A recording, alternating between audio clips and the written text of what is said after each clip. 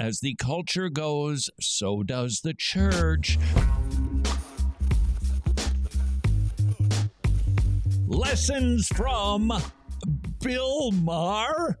This is Wretched Radio, like a blind knife that finds a squirrel in the shed twice a day. Bill Maher, a classic liberal, not a progressive fellow, not a libertarian, although he's kind of getting close. A classic liberal concerned about the division in America. And perhaps you're wondering, what does that have to do with the church? I think as the culture goes, so does the church. Haven't we learned that from poll after poll, statistic after statistic? The world starts thinking like this, and it creeps into the church like battery acid and has the exact same effect. Bill Maher is referring to a little poll that was taken by a congresswoman asking, hey, do you think it's time for a national divorce? Ben Shapiro thought, yeah, probably a good idea.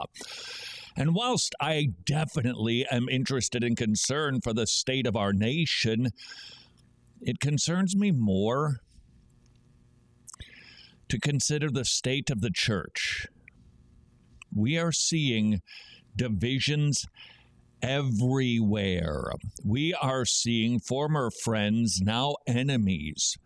We are seeing people that we used to partake of with their teachings and enjoy now being set outside of the camp because they don't agree with us on this or that. And at this rate, a two-party church, not a chance. It'll be every man for himself. This will be the fellow on the deserted island with 3 sheds, his house, his church, and his old church. That's where we're headed if we do not learn some lessons from Bill Maher. If we want to halt this descent into civil war, we have to stop hating each other.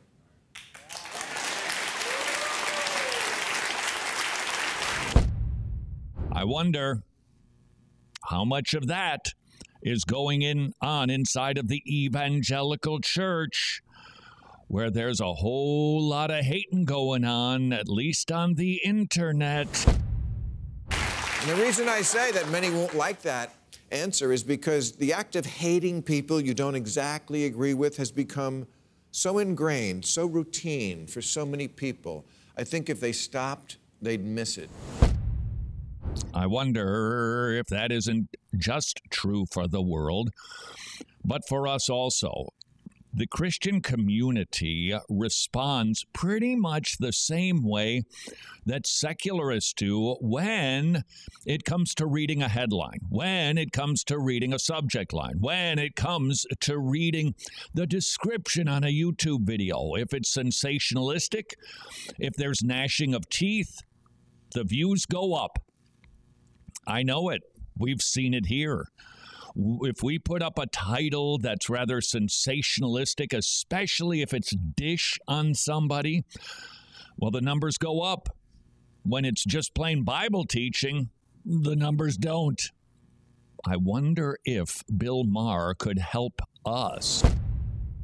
It's become so normalized now, we don't even notice how often someone online is wishing someone dead. Anyone we disagree with about anything is evil incarnate, and every argument goes from 0 to homicide.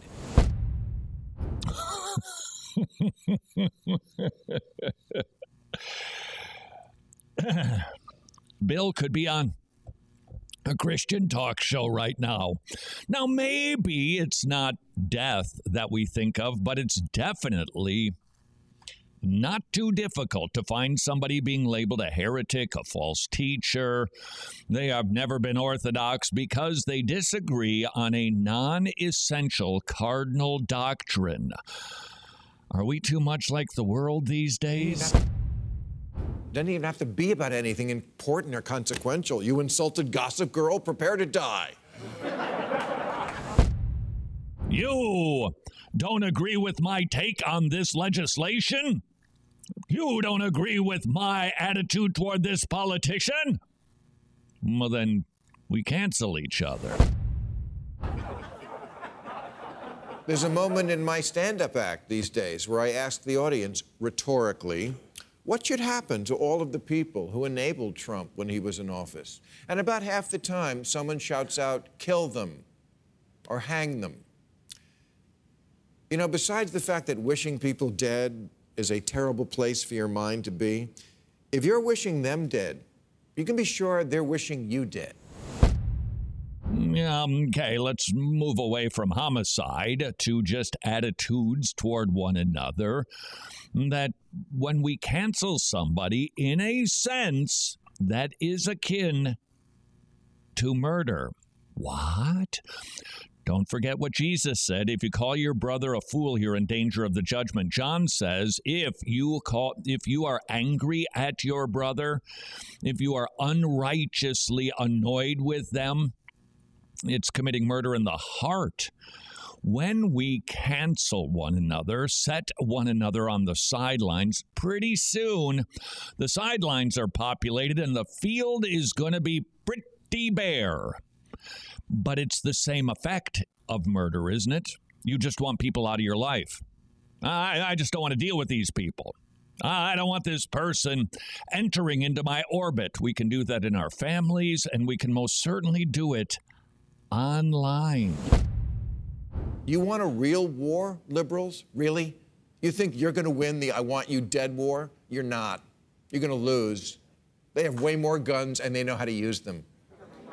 And with all due respect, no one can do hate like a right-wing conservative. Now, this is interesting. This is going to be a challenge for Bill Maher going forward. How does he, with one side of his mouth, lecture people to be nicer, and then out of the other side of his mouth, make caustic remarks like that?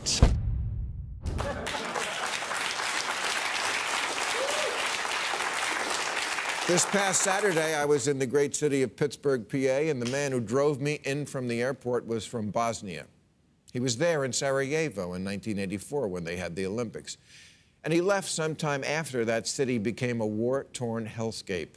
And he said to me, what I am seeing happening here now is exactly what I saw in Bosnia. Next-door neighbors who despise each other. He was telling me that hate on this level can only be sustained for so long before becoming actual war. One wonders if that war hasn't already broken out inside of the evangelical community. One wonders. Last year, a warehouse blew up in Beirut, Lebanon. Everyone agreed it was an accident.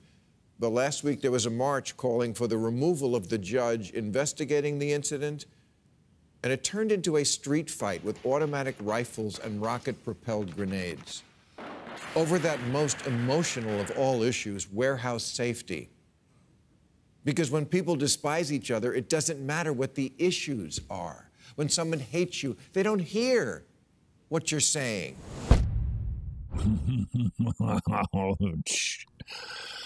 If you or I are guilty of going after somebody, now I'm not talking about identifying those that cause division to avoid them, to label them. That absolutely has its place.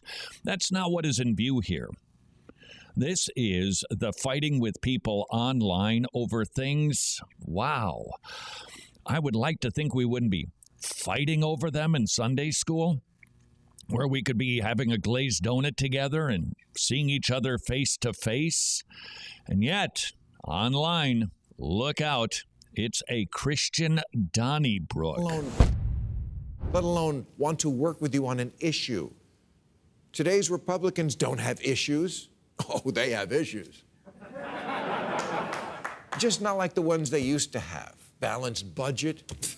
They care about that about as much as they care about the new season of RuPaul's Drag Race.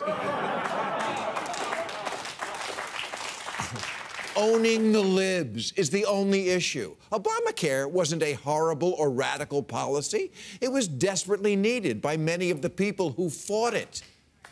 But it came from the people they hated.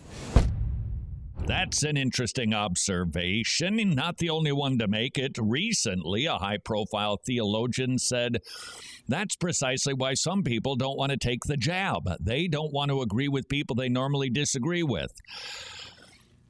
Not persuaded of that, but there are times when we draw lines that, frankly, shouldn't exist. And I wonder if we don't need to learn some lessons from Bill Maher. Hold on.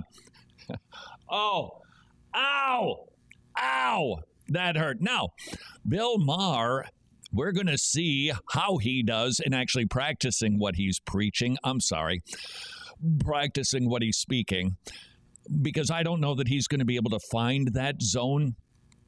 I think the zone is with comedy. Sure, you could make fun of this or that, but as soon as it becomes harmful and nasty, that is a line that shouldn't be crossed. We'll see if Bill is able to find it, but let's forget about Bill Maher for a moment and let's consider the Christian church. How are we doing? Are we perhaps less thrilled to be a part of the community of faith than we once were because, well, this person didn't give a thumbs up to that tweet? Maybe, just maybe, it's time for us to learn exactly how we might learn to respond better. Courtesy of Bill Maher, next on Wretched Radio. If you would like to see the entire episode of the snippet you're watching and perhaps check out my piano chops, simply visit wretched.org. My sister-in-law, not very bright, named all of her kids Bible names, so there I am playing with my nephew, The Message. I'm kidding, that's not really a Bible.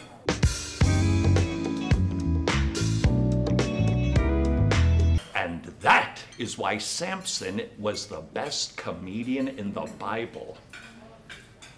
He brought the house down.